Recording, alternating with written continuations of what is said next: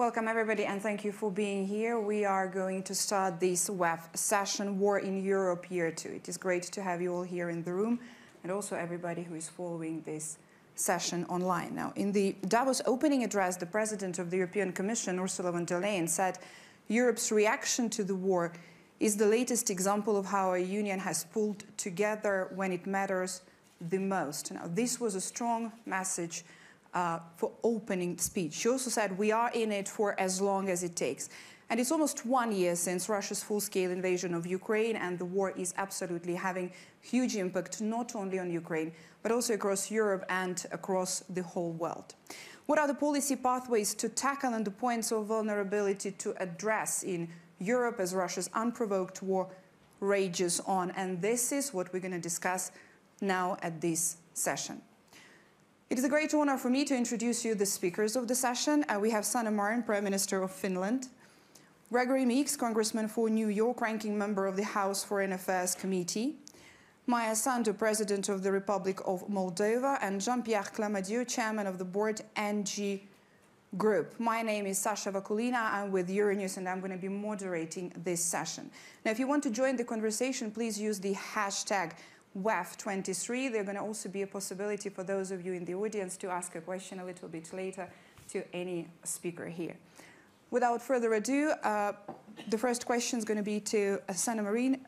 Let's start this. To what extent has the war resulted in broad shifts when it comes to all these aspects, economic, political, and also military links and connections across Europe? And in what ways can we expect these links and connections to continue to evolve this year as we're going into year 2 of the war in Europe? Well, thank you for having us in this panel. I fully agree with the Commission's President Ursula von der Leyen that the war is not only affecting Ukraine, it affects the whole Europe, the whole world, actually. We are seeing this geopolitical change in the world, and there is a war of values going on in the world. The rules-based order is being challenged, and this affects everyone, not only Ukraine, but everyone in the world. And the war affects Europe in very concrete ways as well. We are also not only in the war in Ukraine, but also in energy war in Europe. Russia is using energy as a tool, as a weapon against Europe, and it tries to diminish our support to Ukraine. Putin tries us to be afraid of Russia, what might happen. He wants us and our citizens to think what are the prices of the war, and we are already seeing people frustrated with the high energy prices everywhere in Europe. But the answer is not to weaken our support towards Ukraine. The answer needs to be actually the opposite. We need to send more support to Ukraine, more weapons, more humanitarian aid, more financial aid, to make sure that the war will end as soon as possible and for Ukrainian win. And this is crucial. So our aspect of Putin's screwdriver that he is using now with the energy against Europe should be that we are sending more support for Ukraine. Let's go about this support with to Gregory Meeks, the next question. Let's pick up on that line and go with what further long-term support can be provided from all the allies and any possible support when it comes to NATO, European states and allies further abroad, including the United States, like extend to Ukraine beyond what has already been done? So first, let me thank you, and it's a pleasure to be here. And let me thank, of course, the Prime Minister, Marin, and President Sandu for their commitment and what you're doing in your countries. You've gone beyond the call of duty, staying together, had the opportunity to visit both and to see how you've taken in Ukrainian people who ran. And it's that kind of unity that's tremendously important, as indicated, because what Putin did not count on was the unity of NATO and EU and other allies all over. And you have exhibited just the closeness and the determination to stand and to make sure that's happening. And we can see the strength and determination of the Ukrainian people. I visited Ukraine. I was the first one to get into Ukraine after the invasion, and the first, I was there, the last Codel to go to Ukraine before the invasion. and to see and feel the determination of the Ukrainian people is important. So what else can we do?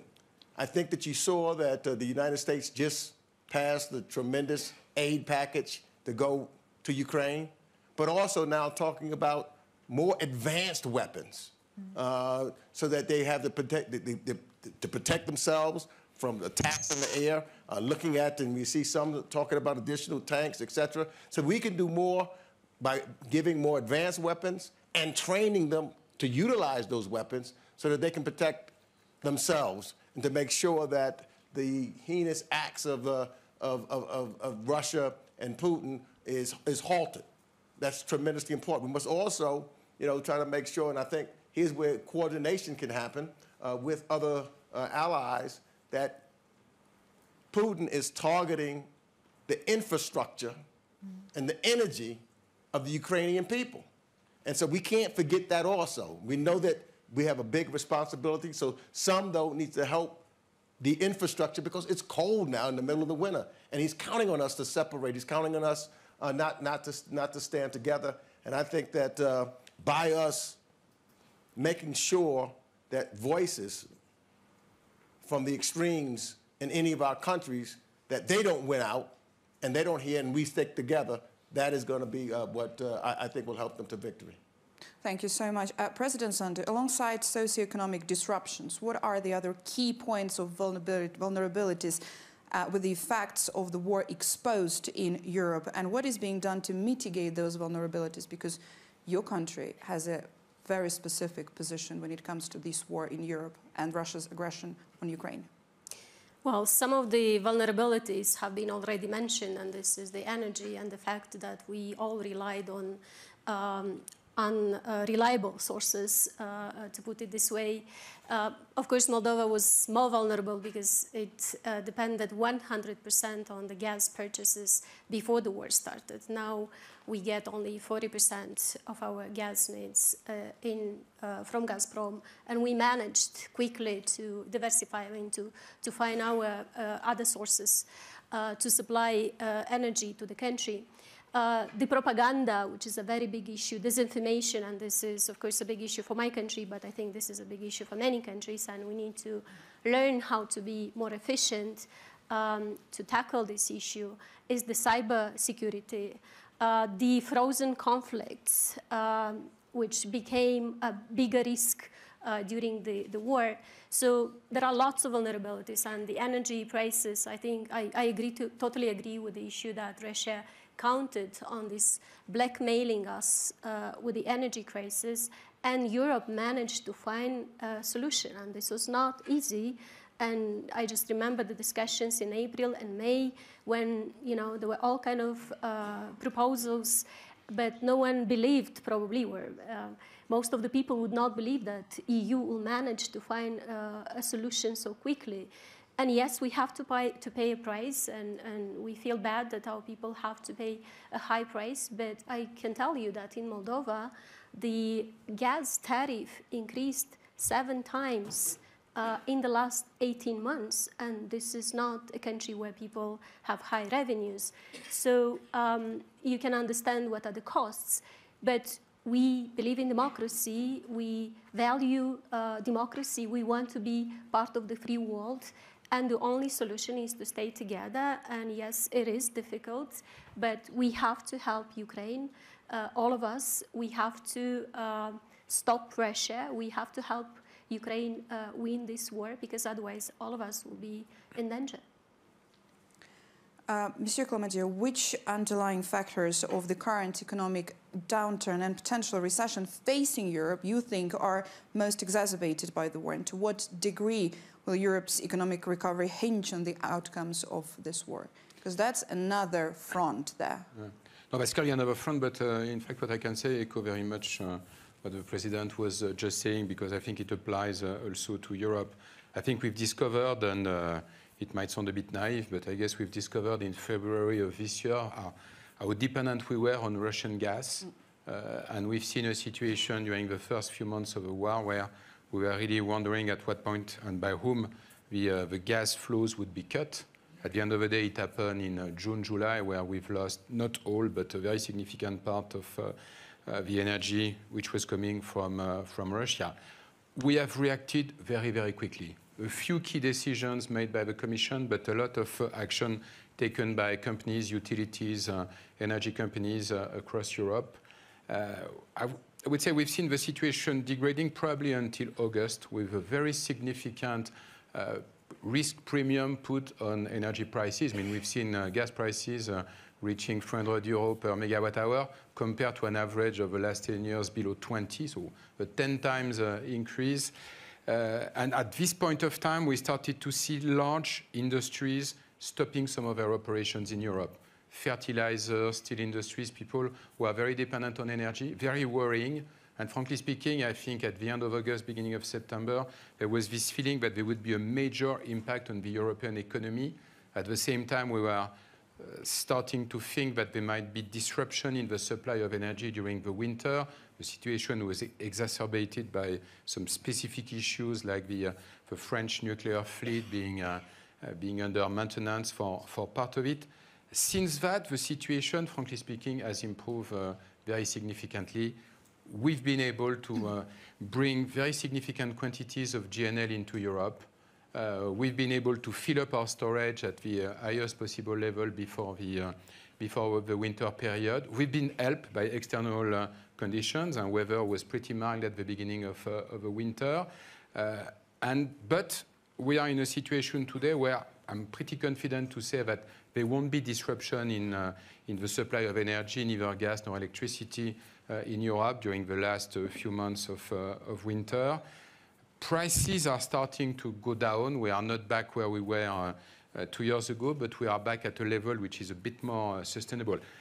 And I don't want to downplay the impact of this conflict. Now, obviously, this creates a big competitiveness issues for industries in Europe versus the US.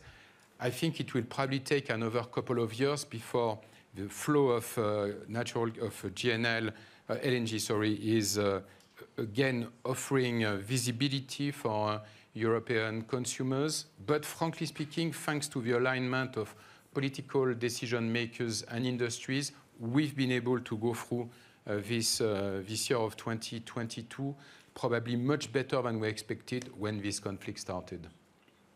You know, it's obviously the 24th of February, in just about a month, is going to mark 1 year. And this is the second time the WEF annual meeting, after the spring meeting, the second time we are talking about the war in Ukraine and the war in Europe. And when it comes to so many aspects, you know, I hear from the speakers here that we didn't think we could do that much. We didn't think it could be that much unity. We didn't think it could be that much alignment and the reaction would be that good. So let's try to, everybody wants, it's a $1 billion or even more question about how long we're in this and how it's gonna go. What do you think on that? Well, of course, we don't know how long the war will continue, but I think we can affect the situation also. And the key elements right now, and it's to do with how united we have been. Yeah. The key elements are that we have to say very frankly and out loud that we will support Ukraine as long as needed. There isn't that kind of scenario or possibility that the support from Europe or the Western world or democracies will diminish. That's not a possibility. We will support as long as needed. 5 years, 10 years, 15 years, whatever it takes, we will support Ukraine. And this will not stop. And it's for Ukrainians to decide when they are ready to negotiate, when they are ready to make some peace agreement that they could agree on. And we will support. Our job is to support them. And this is a message that needs to be sent very clearly, that our mission is to support, and we will support as long as needed. And another way that we could influence the situation, we are already sending arms, we are sending weapons, and we need to send more and more advanced weapons. We need to continue sending financial support and humanitarian support, taking refugees from Ukraine, putting heavier sanctions against Russia. But one thing that I really think that might affect the situation is the frozen assets. There are a lot of frozen assets from the Russian central bank, lot of frozen assets from oligarchs, and we need to find solutions how to use these assets. I know it's legally and from a legal point of view, it's a very difficult matter and very difficult issue, but I think we need to find solutions. How to use these funds to support Ukraine, to rebuild Ukraine. I think this could affect the war more than we think, because there are many interests behind these assets and this money. So I think that might really affect the situation. It doesn't solve everything, but I think that's the one thing that we haven't yet used. And I think we need to find the legal framework to do this, to use those assets to support Ukraine.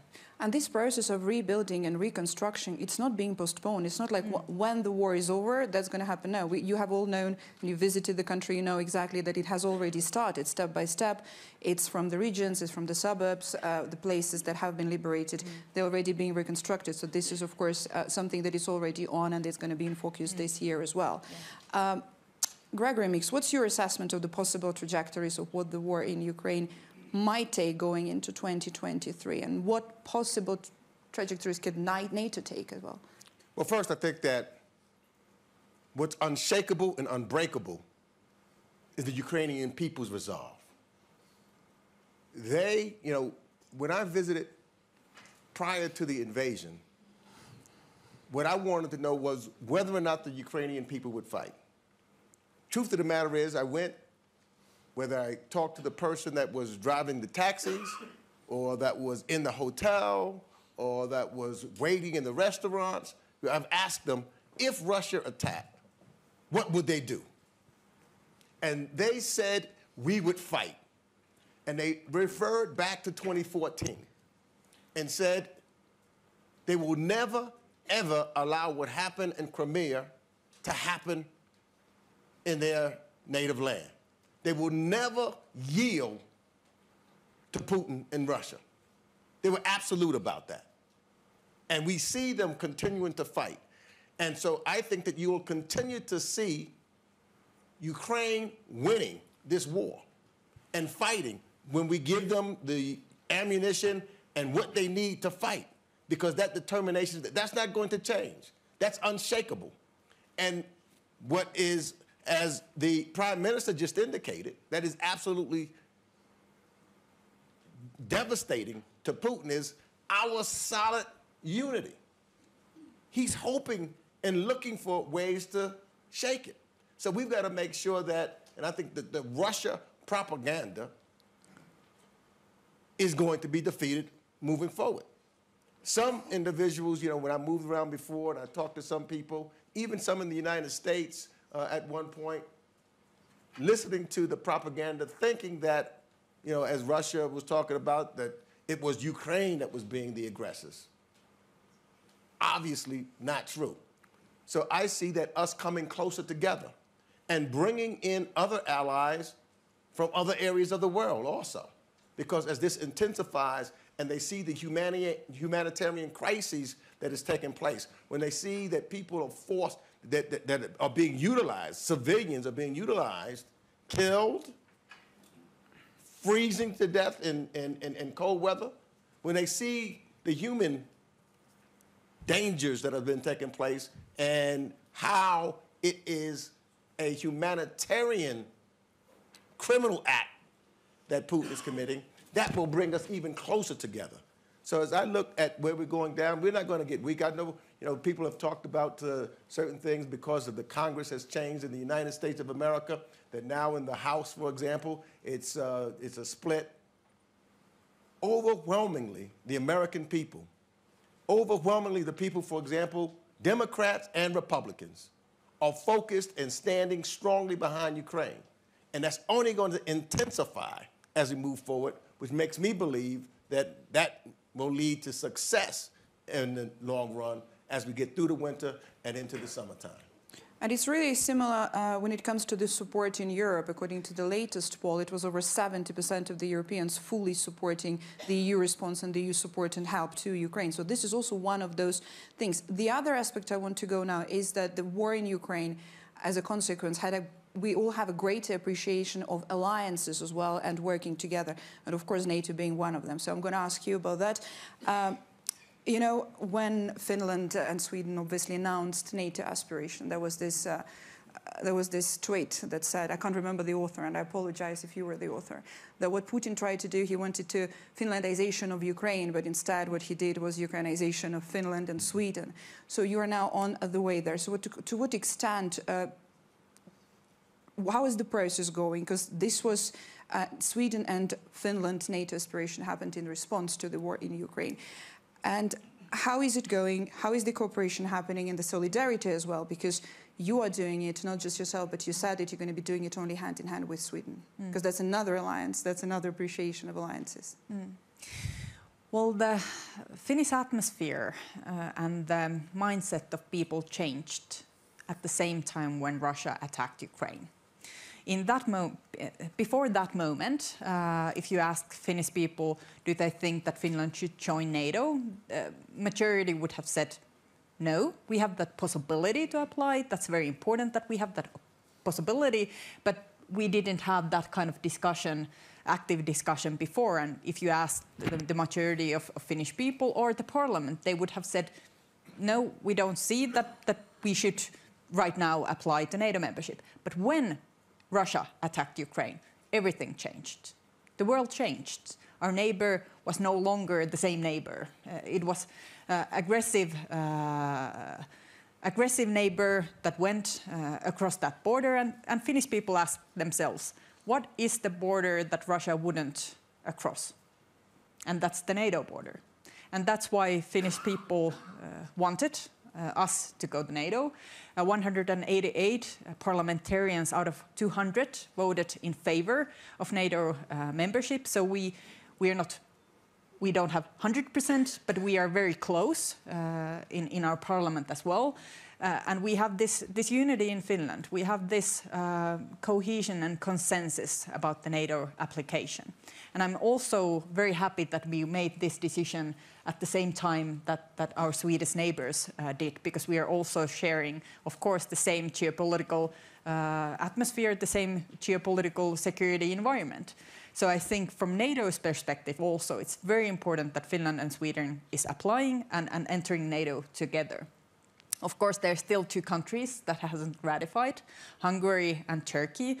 And I have talked, for example, with Prime Minister Orban every time that we meet in European Council, and he has said that they will ratify as soon as the Parliament will start its term this spring, hopefully very soon.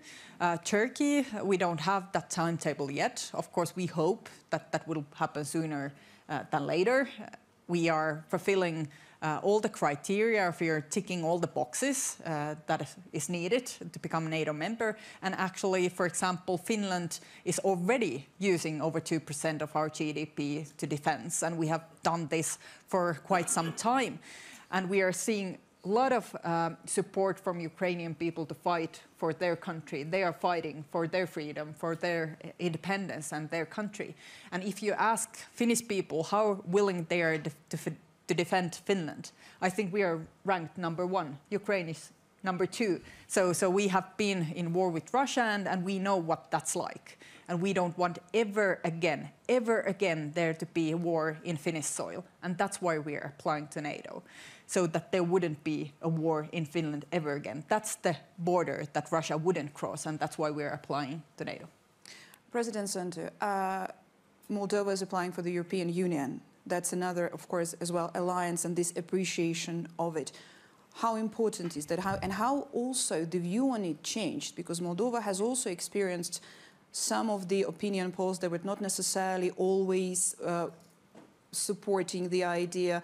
And also, just to follow up on what Gregory Meeks said there, the propaganda issue, of course, is something that happened a lot in Moldova over years.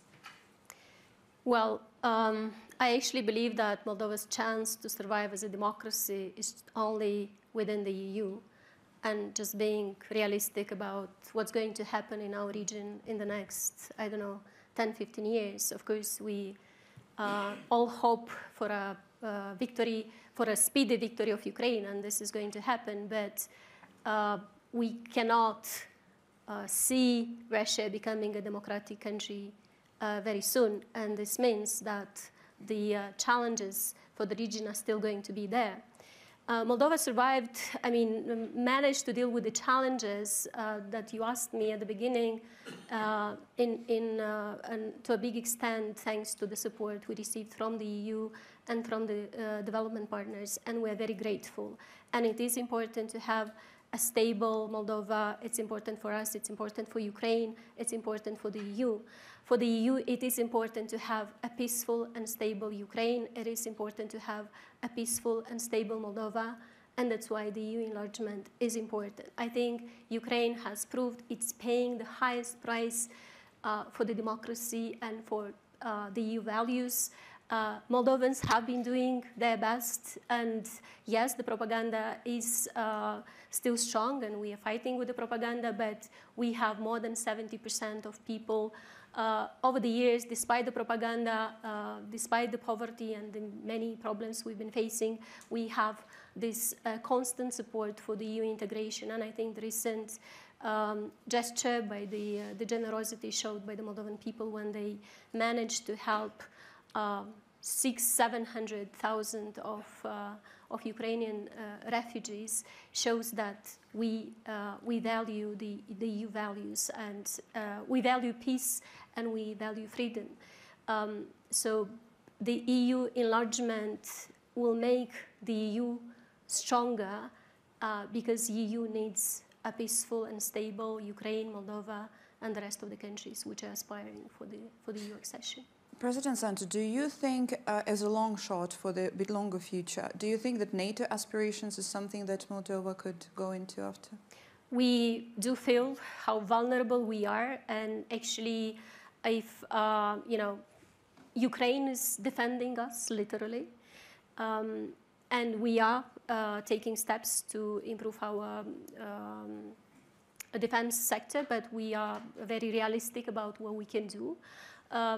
We are a democratic country, and we have to have the discussion. There should be popular support, but we are having this serious discussion now on whether we can, by ourselves, defend us in a new world where we see that war is a real danger. And this was not the understanding 5 years ago, 10 years ago, when everybody thought that wars cannot happen on our continent.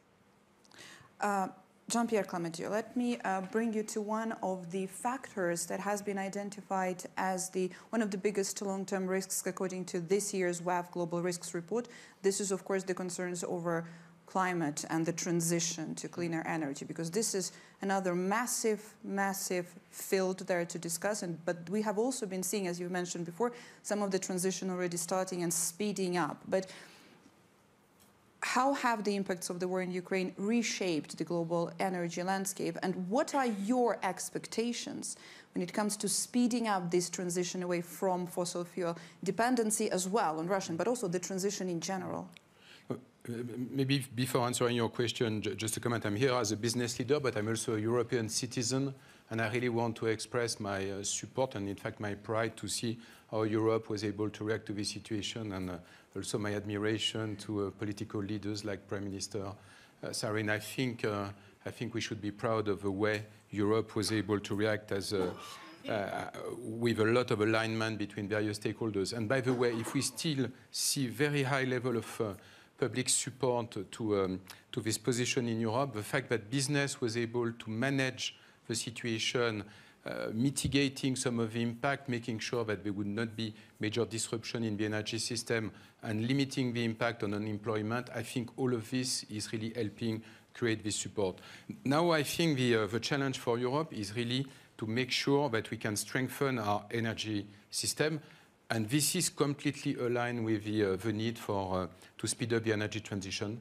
We don't have any fossil resources in Europe, a bit of coal, but it's not something we want to build on. So the challenge now is to make sure that we can speed up the development of renewable. The EU has an agenda, the Fit for 55 agenda. We need to make sure that the current situation, the mitigation of the crisis, does not slow down this agenda. On the contrary, and what we see today is a number of decisions which indeed should create the conditions for us to speed up development of renewable, to speed up development of storage, speed up the development of hydrogen. This is absolutely what we need. And by the way, what's currently happening in the US with the now very famous IRA is creating challenges for us, because the US has developed a very powerful and very simple tool to create this energy transition in North America. EU needs to react. And I know that President Macron is putting a number of proposals on the table at the Council. We need to make sure that Europe develops its own IRA, once again with this objective of speeding up energy transition.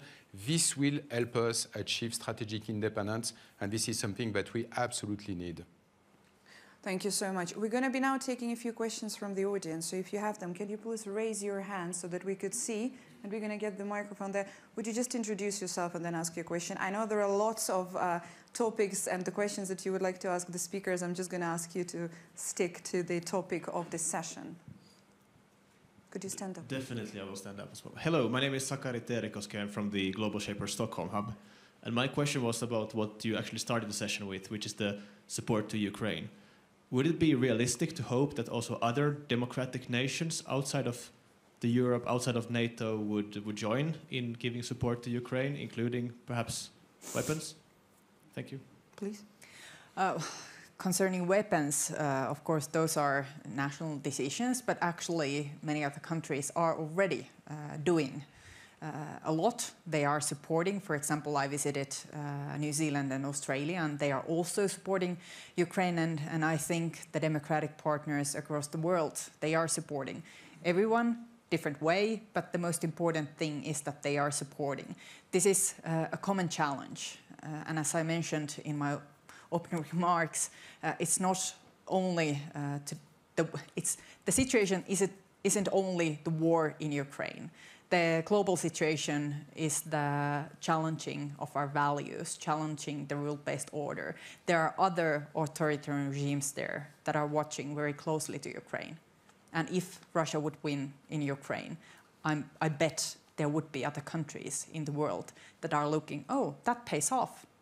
That pays off. You went to another nation, you can gain land, you can gain natural resources, that pays off. And that's why we need to make sure that Ukraine will win, that the war will stop in Ukraine, that this kind of spheres of influence, this kind of world where there are no rules, that wouldn't continue, because then we will be decades and decades in these kind of situations. And that's not a very bright future. And that's why everybody needs to support. Us Europeans, the states are doing a lot, and I'm very grateful that the states are so heavily involved in Ukraine. They are sending a lot of weapons, they are sending a lot of financial support, and we couldn't cope without the United States support right now. And that's why we need European strategic autonomy, that's why we need to build our own defense capabilities, our own capabilities in the future, all the critical aspects, to make sure that we can also cope, not only to rely in our partners, even though I'm sure that the states would help also in the future, but we need to be more strong as Europe also. Let me just add to that, because even here in Davos, as I've talked to other countries from Asia, for example, they are also locked in to try to make sure there's contributions in regards to making sure that Ukraine wins this war. So yes, I think there's a lot. And I think others will join too, because here's where, when I was talking about Russian propaganda ending, because Russia has been trying to utilize the blockage of grains that's causing others to starve. But they are trying, their propaganda says it's Ukraine that's doing it. As that continues to be revealed, who's actually blocking the ports and the seas and who's causing the starvation, that too will take some who may not be actively right now over the long to switch, because they will see how it's affecting their nation. That's why, as the Prime Minister and the President has indicated, this is bigger than just Ukraine, because other nations are affected by it. The inflation is affected by what is taking place because of the aggression of Russia. So all of the countries that are talking about and seeing high inflation, they too will see as we move on why it's significant and important for all of us to join together to make sure that Russia's not winning this war. President Sandu, would you comment on that, on the importance of other countries as well providing this help and providing the support when they can, not only from the European Union?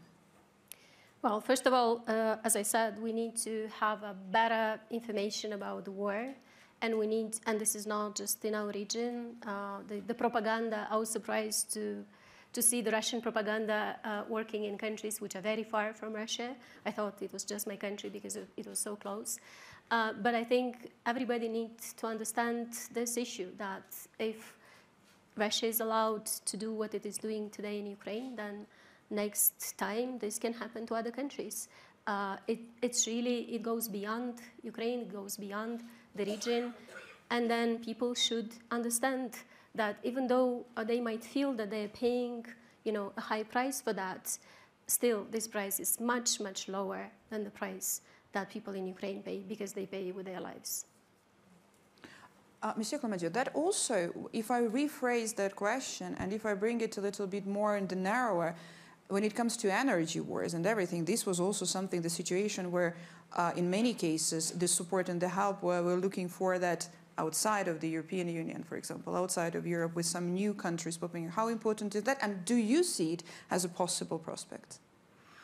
Well, yes, I mean, we've seen, I think this situation has emphasized the importance of LNG, the fact that LNG is today a form of energy which obviously has a very important role to play in Europe, not forever, but probably for the next 15 years. LNG is coming from different countries. US is a very significant producer and exporter of LNG. We have a number of countries in the Gulf region.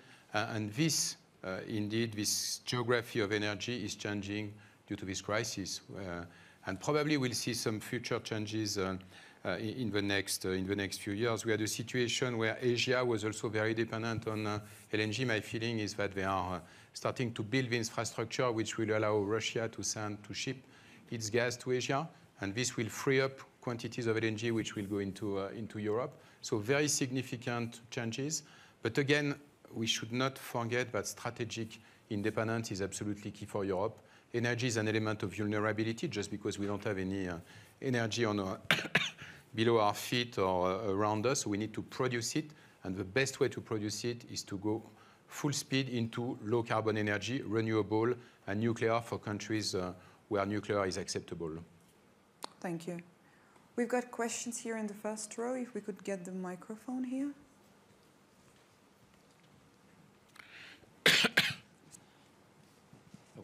Michael Jan from Politik Denmark.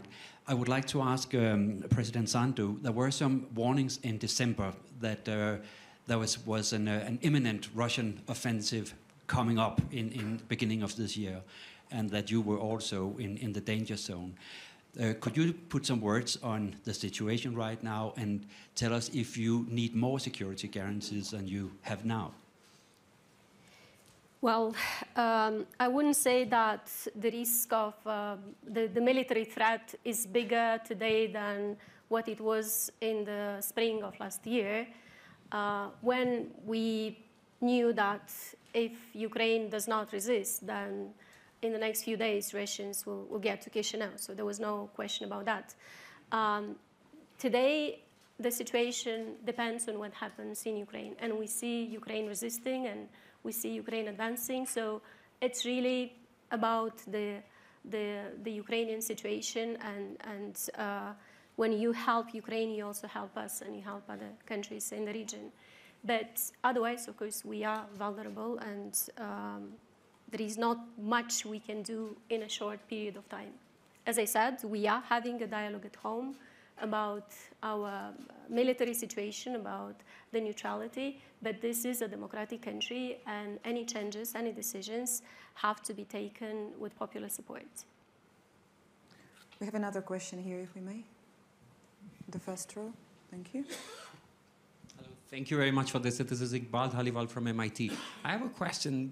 How much of this is Putin's war versus Russia's war? And has your assessment changed of your intelligence agencies about how much support does Putin really have? Because over and over again, the message in the West is, oh, now the mobilization is going to happen, and this is going to be the end of Putin. He's going to lose support. Now so many dead bodies are coming back. It's going to be end. But it seems like this is more sticky. Is it just Putin's war, or is it actually Russia's war? And what can you do to make it Putin's war versus Russia's war? It's a great question. Thank you very much. It's quite a difficult question because Russia isn't a democratic country. So when we are seeing polls about the support of this war, can we trust those polls? Are people answering those polls and questions the way that they think that they need to answer because there isn't actually another choice? So we don't know, are those polls or question polls very trustworthy? I think this is Putin's war, and it's also Russia's war. There are Russian people fighting in Ukraine. There are many of those who are turning their eye another way. And in the end, I don't think the question is the key one. I think the only key question is when the war will end, how will it end, and the only answer to that needs to be that Ukraine will win, and Ukraine will win with our support. We don't know what will happen within Russia. I have, of course, spoke also with Russian people, also with activists that are against Putin, and their message is that there isn't that much of support of Putin's policy when it comes to Ukraine, but people are afraid. They are afraid of saying their opinion. They are afraid of the regime, what it might do, and this is not a new situation. We have seen this from many years. First, you put down the opposition and the civil society. You lock up your opponents. You silence the media. You take control within your country, and then these kind of matters can happen. And I really worry that there are also other countries where we can see this same kind of change going on. And are we reacting soon enough? Are we supporting those critical voices within democratic countries that are still democratic countries? Or are we just thinking that that's not important right now, let's see in the future? I really worry about European nations as well. There are a few European nations where we are seeing the same kind of logic, that first your opponents, opposition, human rights, rights of women, rights of minorities that aren't that important, attack them, and then in the end there is this very nasty and evil spiral of authoritarian way of thinking.